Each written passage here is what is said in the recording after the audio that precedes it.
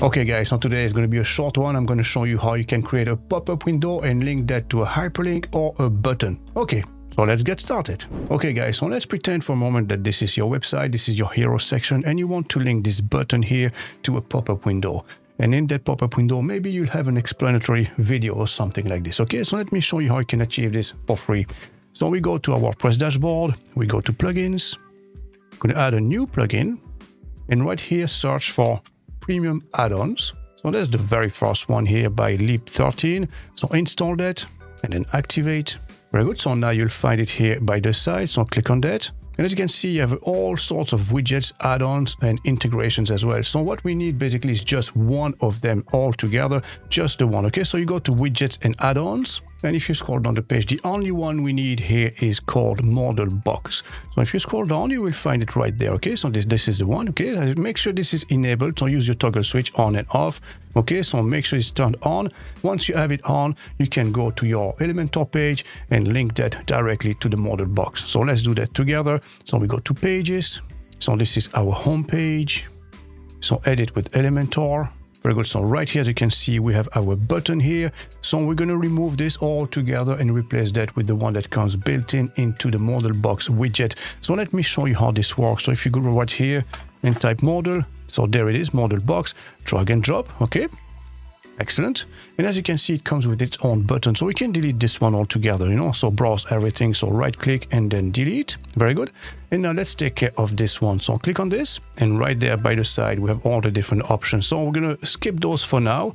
So what we're going to do first is to go straight to the second screen here, the trigger option.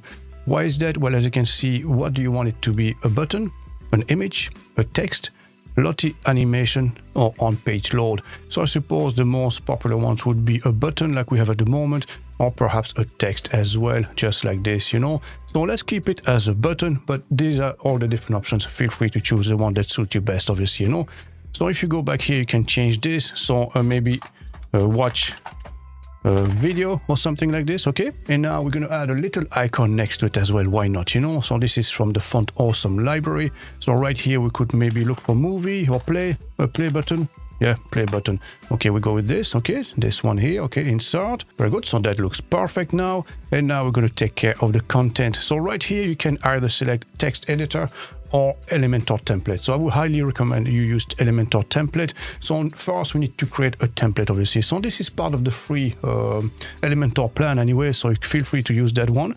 So we go back here, now we go to Elementor, we go to templates, and now we can add a new template. So click on this.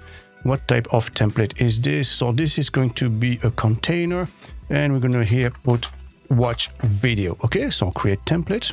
Very good. And now we can design the content of our pop-up window. So in our case, we're just going to add a simple video here. So I'm going to grab the video widget. So drag and drop just like this. Okay.